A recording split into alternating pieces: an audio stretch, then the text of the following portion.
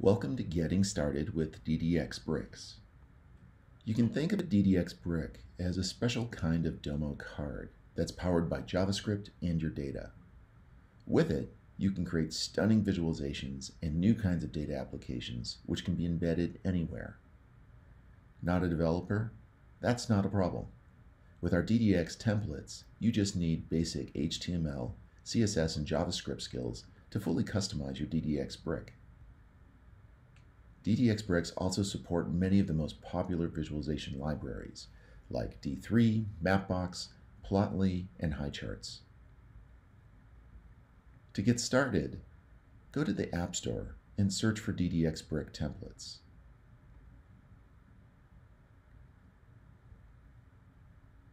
You'll see that there are already dozens of templates ready to be edited for you. Today, we're going to edit this world map.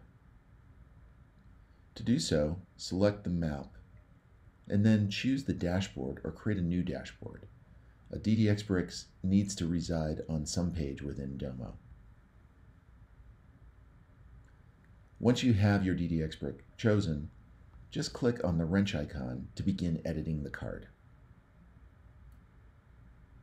And you'll see here a basic JavaScript, HTML, and CSS editor.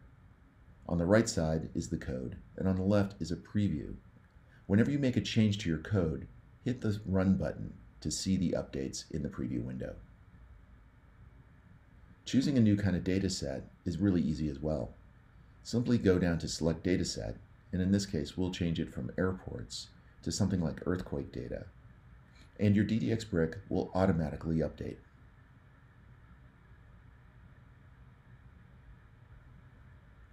If you want to customize your code, that's easy too. Just search through the well-commented code, make your changes, and make sure to hit that Run button as often as you can, just to make sure you haven't made a mistake that you can't recover from easily.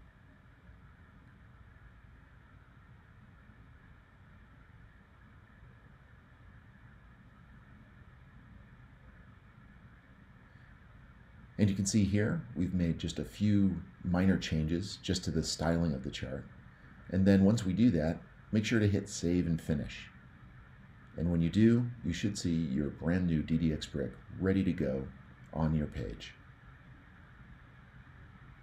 If you'd like to learn more about DDX Bricks, please visit our Domo developer portal at developer.domo.com.